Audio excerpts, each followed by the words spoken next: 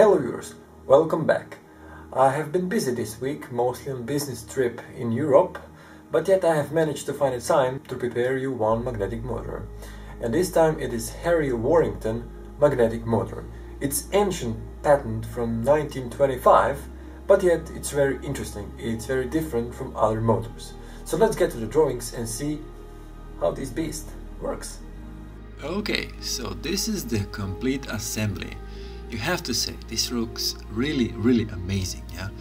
And the patent is so old, from 1925, yeah? So it's a Harry Worthington magnetic motor.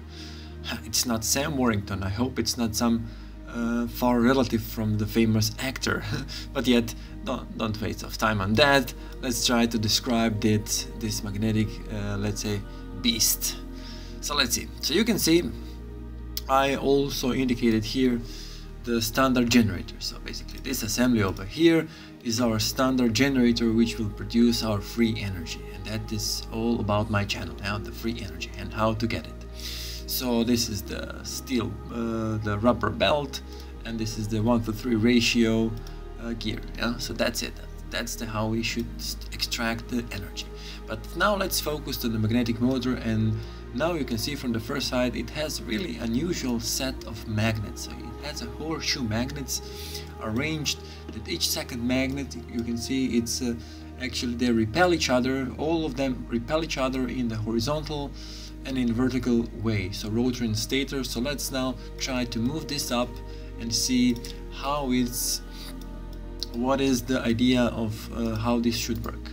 So let me isolate to see much better this now inside of the motor.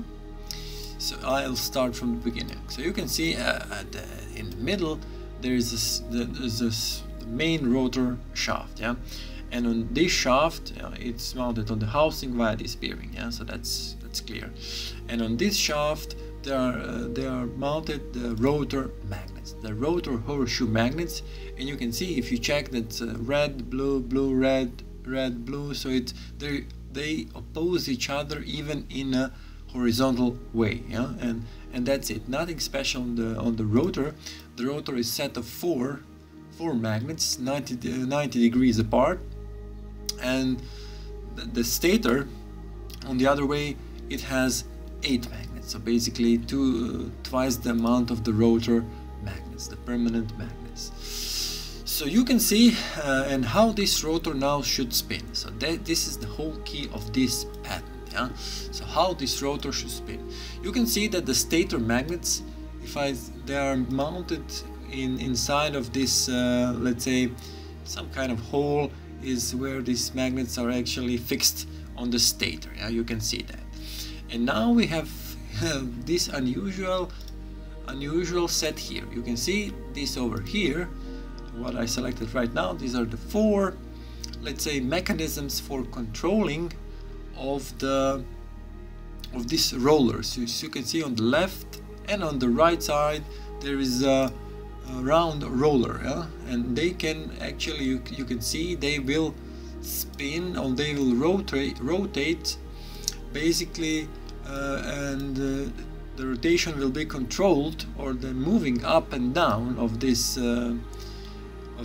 rollers will be initiated through this green mechanism, yeah? And these are some solenoids. Actually, you can see these brown sticks are solenoids which go in and out, and they are electrically controlled, yeah? And I think from now you can start even figuring out how this should work. Let me turn this a little around. It's really unusual, yeah. So as I explained from the beginning, you can see that also in vertical way, this is a red and red is up. So in vertical way, these magnets also repel each other. So basically, the idea is that magnets repel each other when they are spinning, yeah. They will repel.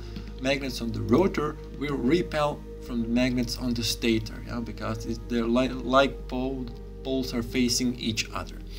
And now the only and last thing how this motor should work is basically these solenoids, these brown sticks and brown mechanism, which will control these rollers, which will actually demagnetize the magnets so they can spin. So you can see if I now select this, yeah, so this is the round part over here, and I'm selecting right now where my mouse is going. It's the position on which let's say we will detach the contact from the stator magnet, and then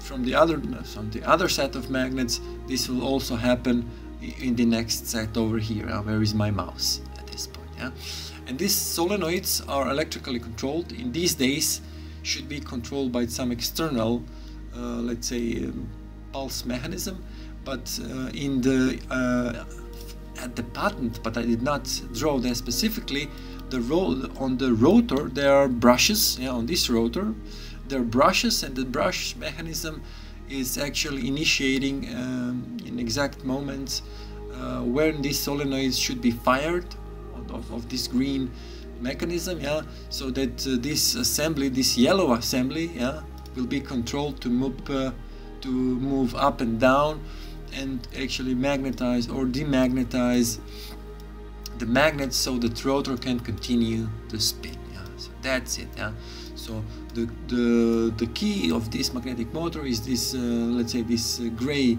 rollers controlled by solenoids, green, with this yellow part which will be the mechanism for moving these rollers. And that's basically it. Yeah, so can this work?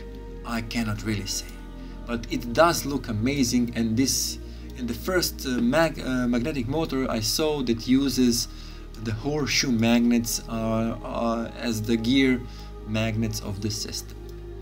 So this is it. Alright viewers, so you have seen that he used unusual type of magnets, horseshoe magnets, in the magnetic motor assembly. You saw also that he used this magnetic shunting, so moving of these rollers to be in combination with solenoids to actually attract and to enable that this can spin indefinitely. Yeah, so can it really works? It's ancient patent, almost 100-year old, but yet it's very interesting, and it does have sense that this may work. So thanks for watching. Until next video, please stay tuned on my channel. Bye bye.